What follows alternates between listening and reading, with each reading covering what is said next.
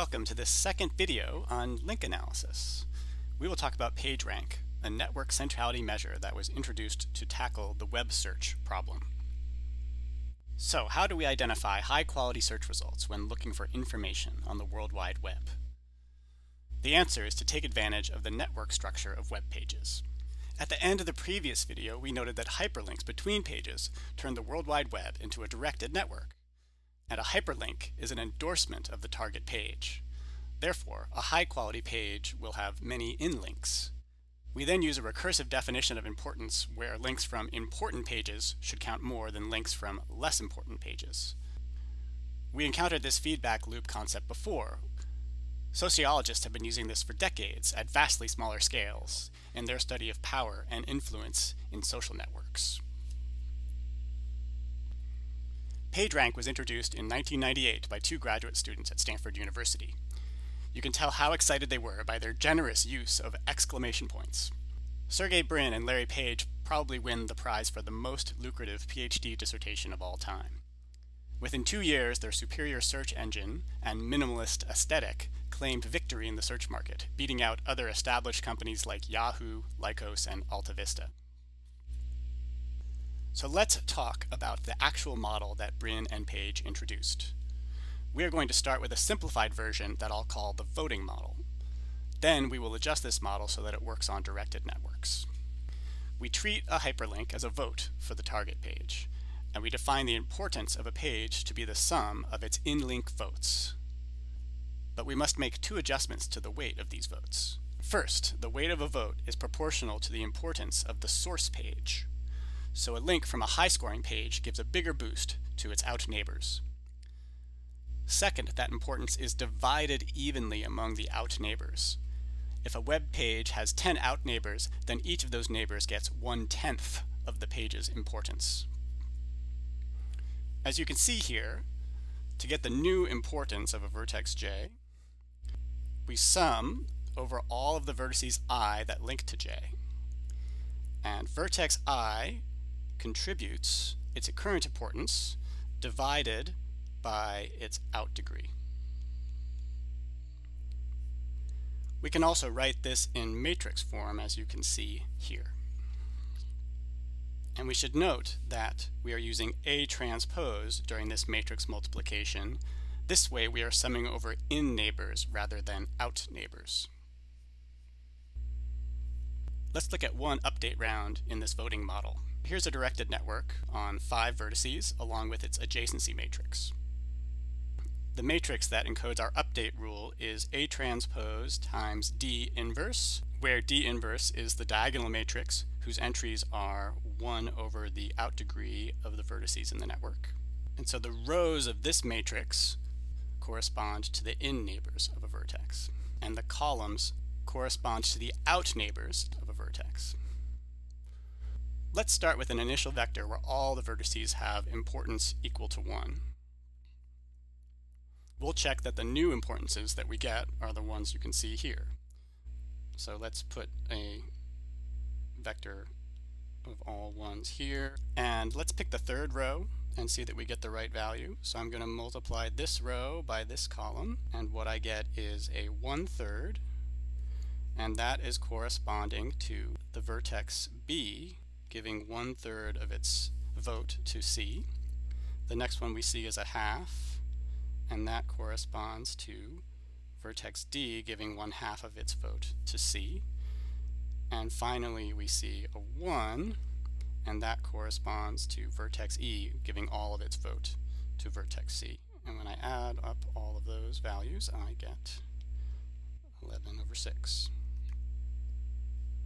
So let's talk about what goes wrong with the voting model in directed networks. So the first problem is a sink vertex, which is a vertex that has no out neighbors. The importance in a sink leaks out of the network, which leads to whole areas of the network with 0 values.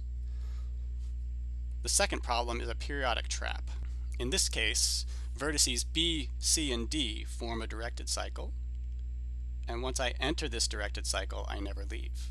Furthermore, the values in this directed cycle have a periodic behavior, spinning around every 3 steps without ever converging on a stable value. We can fix both these problems at once by changing our update rule. We assume that every vertex has an inherent importance. This is equal to 1 over n, where n is the size of the network. The new importance score of a vertex is a weighted sum of the importance of its neighbors and its inherent importance. The key is to pick a meaningful value for beta. This is a trade-off. The feedback loop is what gives us meaningful values, so we want beta to be large. Meanwhile, the inherent importance keeps us from getting stuck, and so we don't want that to be too small. Google found that tuning the value to beta equals 0.85 worked pretty well in practice, and so that's the value that they used. This brings us to a nice interpretation of PageRank. Instead of looking at the update rule as a voting model, we can think of it as a random walk on the web. We have a user who is visiting a series of web pages. Most of the time, the user clicks on a random link on the page that they're on. But occasionally, the user just enters a random URL and jumps to that page. The equations governing this random walk are identical to the equations we obtained for our voting model plus self-importance. The figure shows an example trajectory of this random surfer. And in this case, the solid edges represent links and the dotted edges represent the random teleportations to another page on the network. And so here we start at page A, we follow a link, we follow a link, we follow a link. At that point we teleport. So we just go to another random page on the network, and then we go back to following links for a little bit, which we do. And then once again, we decide to move randomly and begin clicking links once again, like that. This update rule is used for every vertex j, so it's convenient to write this in a matrix form where we can talk about all the vertices simultaneously.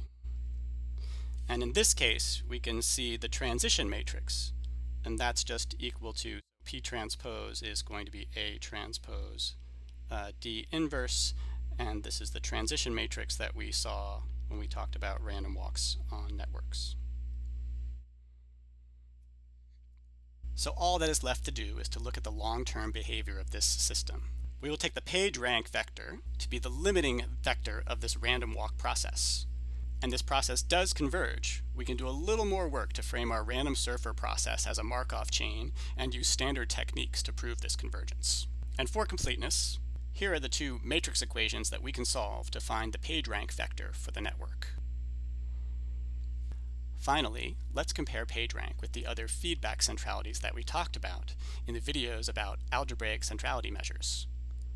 In eigenvector centrality, our new score is the sum of our in-neighbors scores. In Katz centrality, we take a weighted sum of self-importance and the sum of our in-neighbors scores.